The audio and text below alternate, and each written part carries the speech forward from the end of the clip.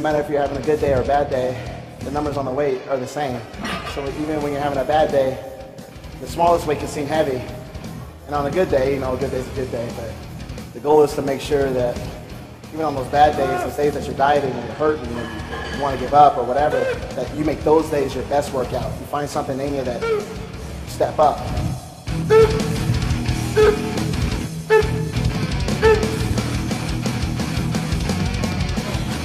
You have to be in shape all year because all it takes is for some guy with a camera to go post your pics up on YouTube or something, and you know, people talk trash, so you gotta make sure that you're looking like a bodybuilder every day.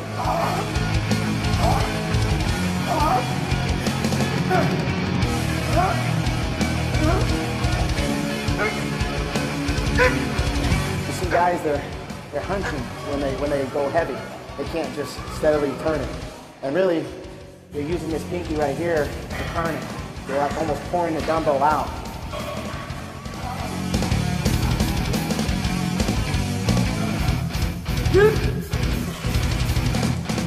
I've been doing them a lot more seated because there's less movement as far as like momentum, and then involving more of the traps and the hips and the knees and stuff just to get the weight up.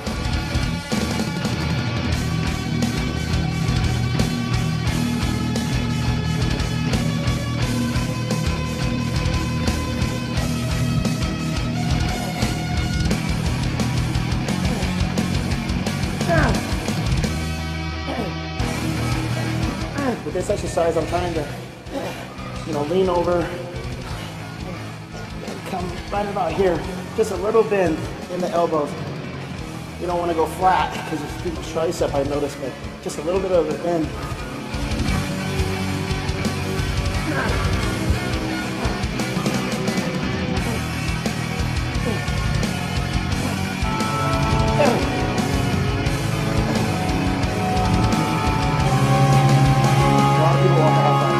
This part that they neglect what they can't see. And the delt, especially from the side, they don't have much thickness to it, so that's something I noticed that I needed.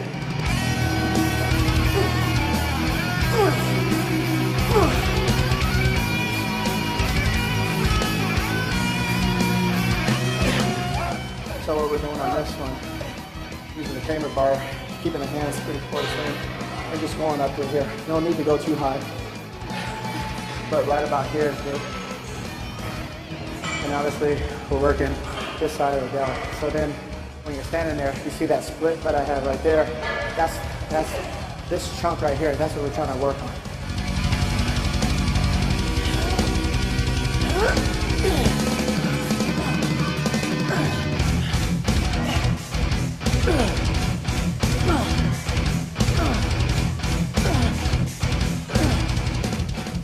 Stronger. I think by not doing the Arnold Classic or any other show allowed me to be fresh for this prep.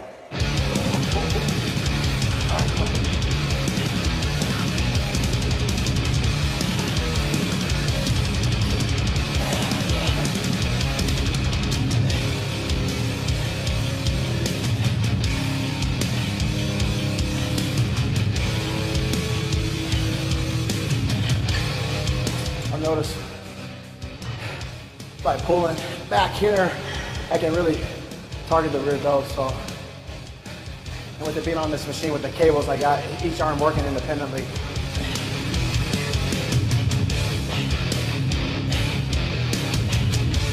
Obviously, if you're doing it right, you feel it tugging at your rear delts.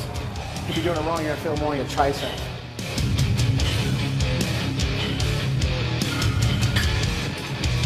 That's it. That was 4.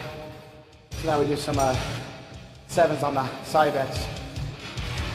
I'm laughing because it doesn't look like much, but on this particular machine, because the way it's set up, it's heavy. That's the good thing about 7s. Like, first couple sets I can test it out, test my strength out, and then if I need to go up, I can go up. You know? But once I go up, I ain't going down.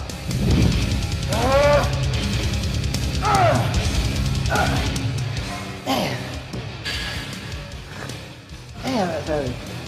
I'm gonna force these stuff to grow doing this. Most important stuff is damn workout. It's damn Olympia, man. Second place ain't good enough. I'm getting those last two.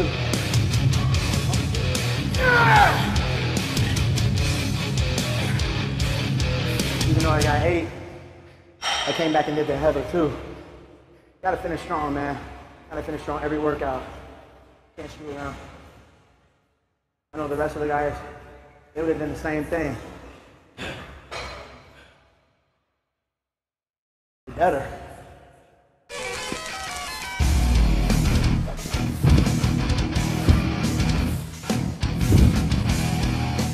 No matter if you're having a good day or a bad day, the numbers on the weight are the same.